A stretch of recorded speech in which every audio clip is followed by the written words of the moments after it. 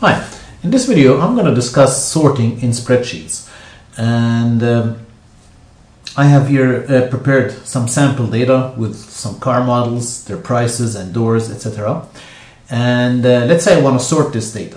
Now, before starting with sorting, you have to watch out for one thing: no islands. What I mean by that is no empty rows or empty columns, because let me just show you something. Let me just insert some rows and some columns. You see, that would be an island.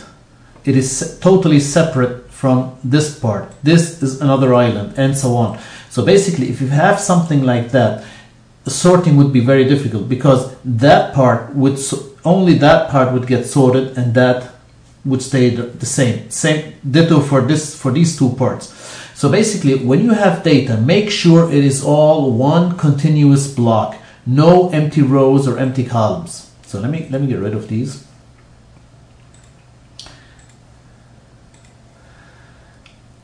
Okay, we have that. Now, you can sort by one key or by numerous keys. Now in this video, I'm just going to show you how to sort by one key. And in the next videos, I'm going to show you how to sort by multiple keys, and then I'm going to show you one cool trick. But first of all, let's sort by one key. Let me say that I want to sort the cars by the stock price. Okay, I just click in here. Many people, what they do, they select the whole column they want to sort. That is a fatal mistake, because what happens is you only sort that column and everything else stays the same, and basically your data is corrupt. It is finished, because there's no more, the cars are not connected anymore to the right prices.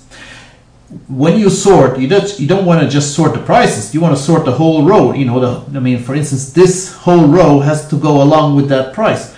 But if you select just the column you want to sort, you're just going to sort that column, and everything else is going to stay the same, and basically you can throw away your data because it's useless. It's completely destroyed.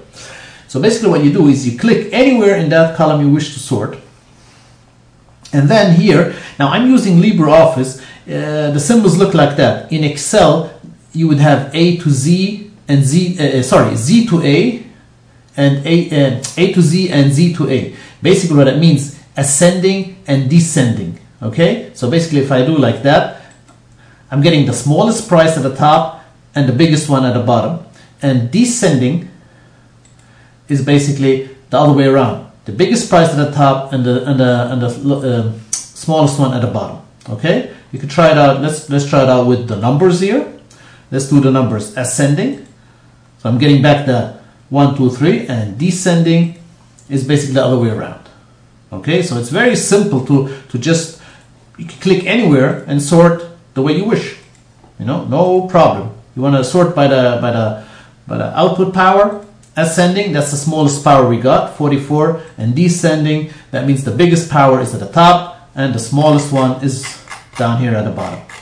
Okay, that is sorting. Now, this interface here of LibreOffice is similar to the older interface of Excel.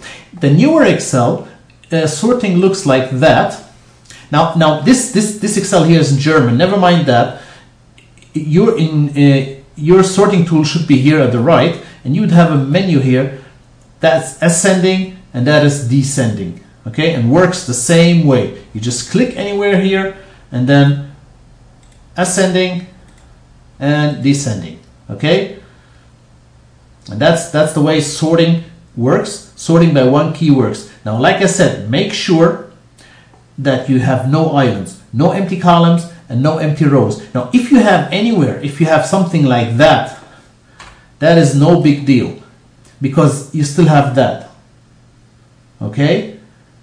But a totally empty row is a problem, because then only that part would get sorted and not this one. Now, in Excel, it could compensate for that and it could do correctly, but other applications like OpenOffice or LibreOffice, they could sort something wrong and you wouldn't even notice that.